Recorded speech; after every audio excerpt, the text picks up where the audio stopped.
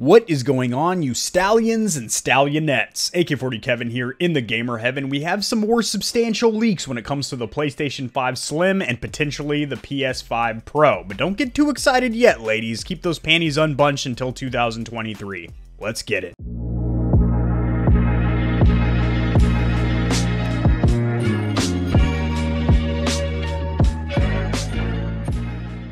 Alrighty guys, sharing my screen here, I have a couple of articles pulled out. Now I always cite my sources, these will be linked in the description below if you want to read these articles in their entirety. I have made some pretty little highlights on these bad boys. We're pretty much going to focus on this article here. It's a little bit more informative and I like the journalism a little bit better. It explains the situation a little bit better, but all in all, both of these articles covered the exact same factoid. So over here, there has been 4.5 million PS5 consoles, both digital and optical, sold thus far. Now, that sounds like a big number, but it really isn't. If you look at the PS4, it had virtually the same sales numbers at this time frame after its launch, so that's not anything crazy, and the majority of those consoles were in the hands of actual consumers, not in the hands, the greasy palms or mitts of scalpers using bots and scripts. Now, 4.5 million, if we just look at the numbers for one hot tick of a second here, 3,500 units were in the hands of scalpers in the UK, Crep Chief Notify. That is just one scalper organization. There are several other organizations out there that have well over 1,000 units. You put all these little organizations together,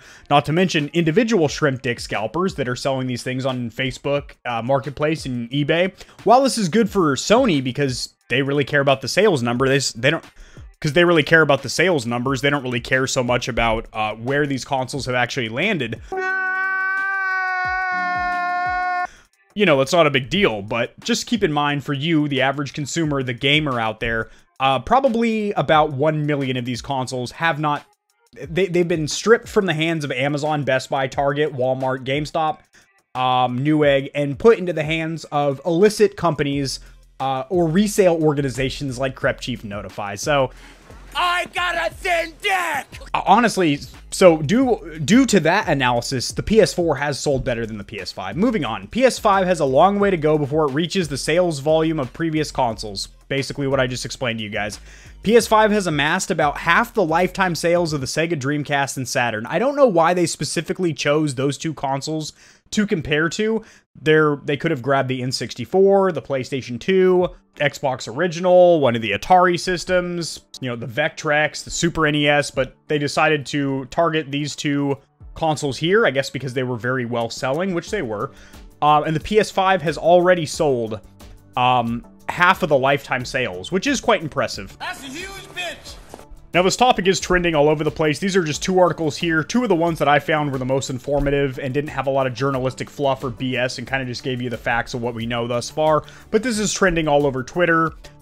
People in the Twitch community are talking about it, YouTube, etc. And the leak itself came out about 3 days ago. And basically what's going on is RedGamingTech made a video, basically uncovered or revealed that PlayStation has documentation and patents showing that in 2023, they already have documents that they're moving to a 5 nanometer, I believe that is, or Newton meter, node. Now, typically a node switch implies that a new console is in development, like we saw from the move from the 28 to the 16 with the PS4 Slim and Pro. Now, those two were released together, and I don't know, but I don't believe that the PS5 Slim and Pro are going to be released together. That's kind of substantiated by the fact that Sony would need to increase the console's GPU die size if they were to do that. So this kind of looks like a PS5 Slim, to be honest. Ultimately, a PS5 Slim would probably consume less power than a PS5 original. It definitely would. Along with having a smaller footprint. Obviously, that's what a Slim is. Now, keep in mind, the reason the PS5 is so big is because of the plastic case itself, the flaps on the side, and then also the fact that they went with one large fan versus two smaller fans, which would not only be quieter and cool better, but they said it would increase their production costs, so obviously they want to maximize their profits.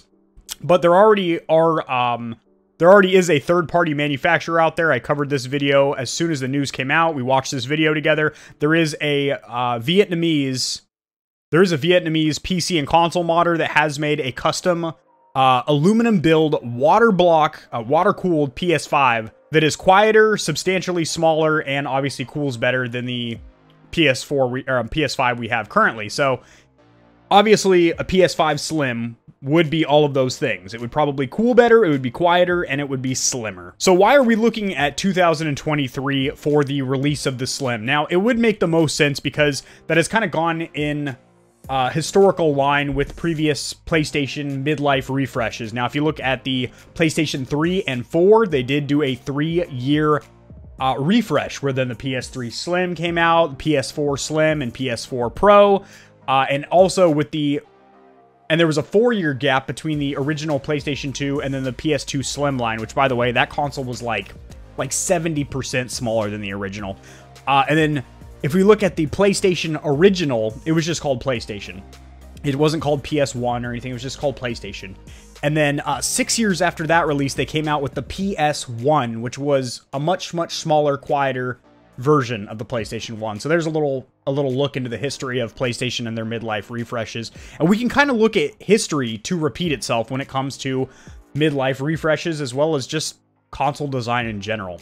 So that's where a lot of journalists and content creators are digging up this 2023 from. However, it's also being speculated it could be as late as 2024. I personally do think it's going to be in 2023, just based on history and also how Sony has kind of been handling the 9th generation consoles so far.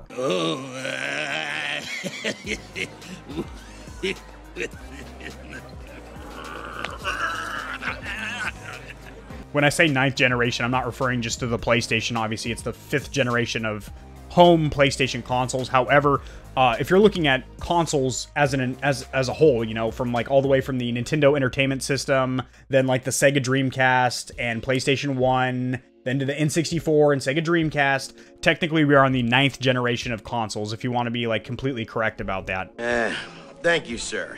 But I fear inebriation may cause me to forget my manners in such fine company. So in this article here, there also is a little video here. This is, of course, not official footage. This is just some 3D fan media that they've created of what they would predict or like to see from a PlayStation 5 Slim console. Now, the Pro, we do already have some information on the Pro. I covered that probably about a month and a half ago. It is going to have dual GPUs, more storage, and obviously a beefier cooling suite. But again, we haven't gotten any further information on that. That's why I'm focusing primarily on the Slim in this video. So both of these articles are linked in the description below, but here's my opinion. I think it's a little bit wild that Sony is already planning or developing their next version of the PS5 when they can't satisfy enough stock to fill inventory for their third-party vendors like Amazon, Best Buy, Target, etc. There's already a major inventory problem with the original PlayStation 5, and this low supply and high demand is leading to an opportunity for asshole scalpers with their bots and scripts to swoop in and pluck the man's eyeballs out of his sockets. In masses.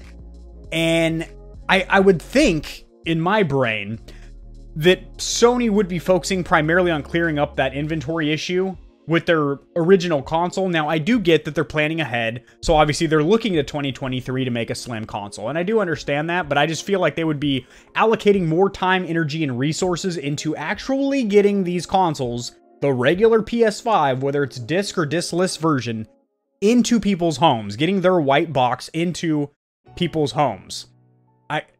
Am I crazy? Am I popping crazy pills here, or does that not make sense to you guys?